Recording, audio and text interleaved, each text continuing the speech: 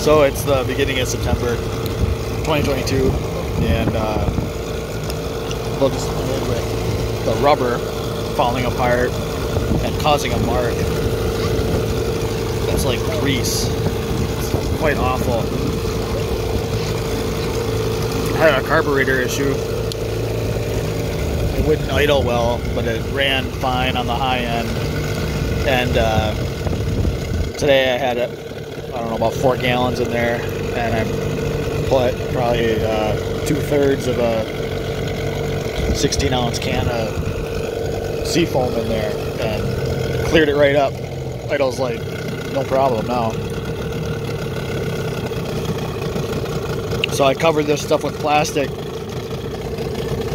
because the rubber is just falling apart, so that is disappointing. But in general, it's running well.